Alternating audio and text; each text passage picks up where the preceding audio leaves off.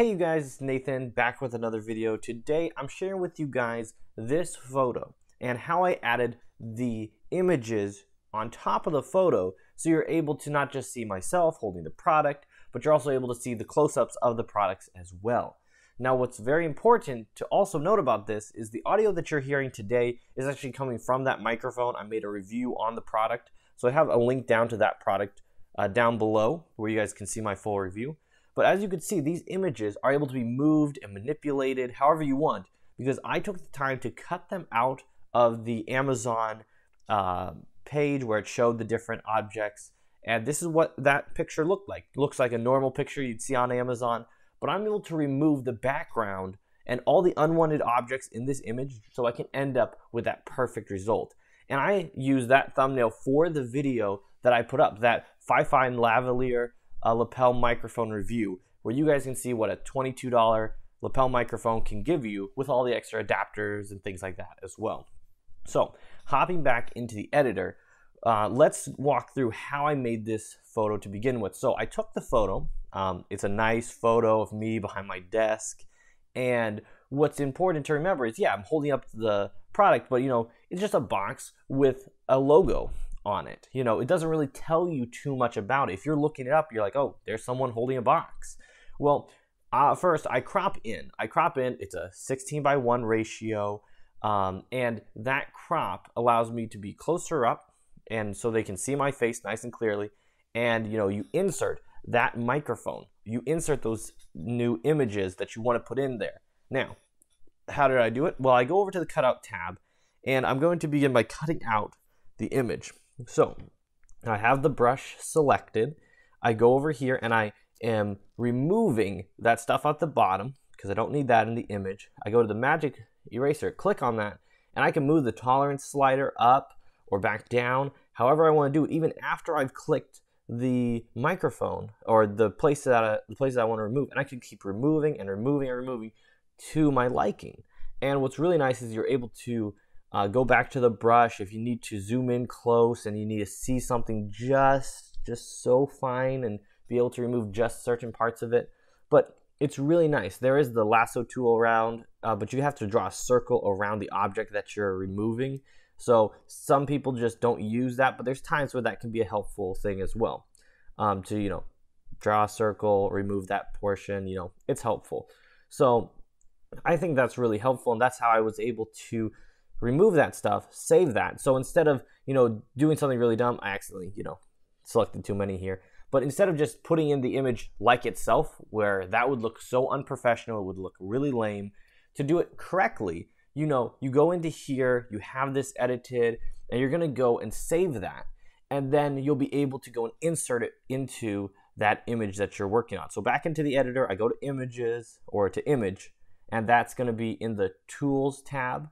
The insert tab, and in the insert tab I can hit image and I can go to insert and I can click on that microphone. It inserts it into the image. I can draw it bigger, I can make it whatever size I want it to be, and then for the actual like finished product, you know, you can rotate it and things like that, but for the finished product I actually right clicked and I went over here to rotate and I hit flip horizontal.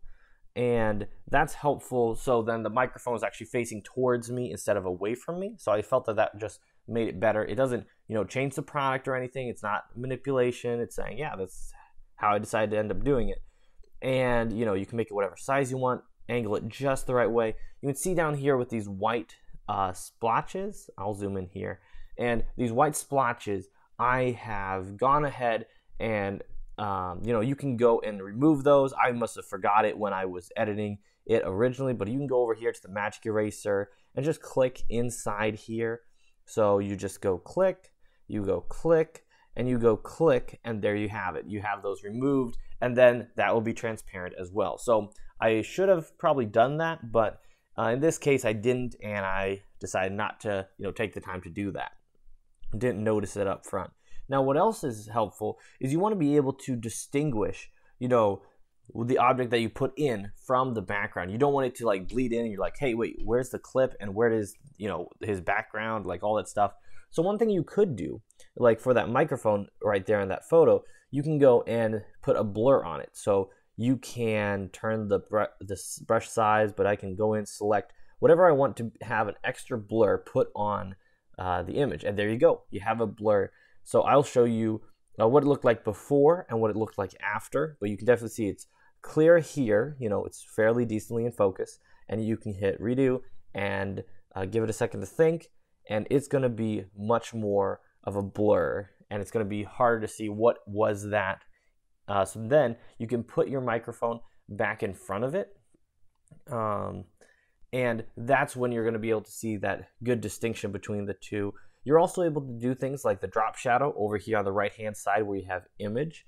You can go over to drop shadow, just select that, and you're able to just have that.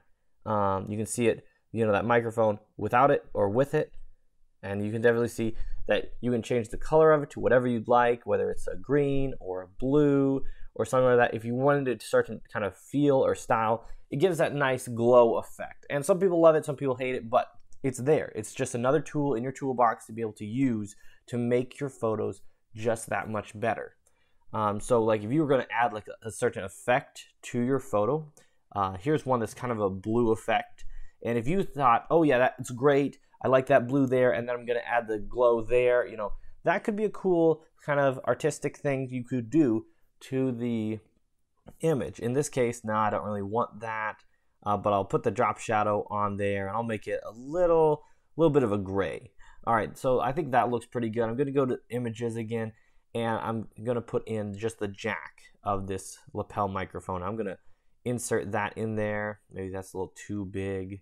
All right, perfect. And then, you know, the way I did that was I just went over to the brush and I erased out that microphone, and so then I saved it just separately. And when you save it, then you're able to go and put it in, and you don't have to have the two tied together. It's separate, however you want to put it. So in this case, I'm going to have it coming down from the top of the image, kind of at a 45-degree angle. You know, I think that looks pretty good. You can add different effects, different filters on the image if you think that the original image could look better if you changed it. You know, in this case, not so much. I really like how this turned out. Let's put a drop shadow on that, and then we'll be saving it out and then uploading it to YouTube. But it's always just so important for you guys to remember that adding those different images are really useful. You know, you can go to that Amazon link, or you can go to different pages to find those different transparent images, or even if they're not transparent, being able to remove them. It's so helpful, because then instead of just a picture of you just holding up something, you can take what they give you there, like on Amazon or on these different sites. You're able to use those to help showcase, yes, this is what I'm editing, this is maybe the tutorial that I'm doing, maybe this is the product that I'm reviewing. And I think that it just makes it so much easier for people to say, hey, you know, here's the video that I made, and instead of people having to click in and find out what it is, instead you can make it so clear just from the thumbnail itself.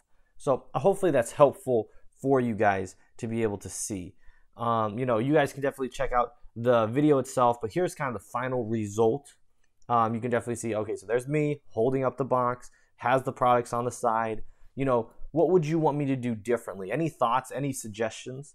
But totally open to hear all those different things, and I just think it's helpful for you guys to be able to look at those different options, because there are so many times where you feel so limited with the editing that you're able to do, and this kind of helps to open things up to say, hey, you can add something in, you can make it look good, and it's great. Now, as far as for this image, when you are putting it into YouTube, they want you to do it at a certain resolution, so that's 720 by 1280 resolution, so that's a 16:9 image, that's the ratio, and the resolution, that's 1280 720. All right, and then over here you want to go over and hit save that out, and then upload it to YouTube and add that custom thumbnail, which is so crucial and so important. Definitely check out the video, it's linked down below if you guys want to watch the review. Let me know what you think of this audio, and hopefully it sounds good to you guys. Hopefully that this video was helpful for you guys to just have a tutorial of how to make a solid YouTube thumbnail,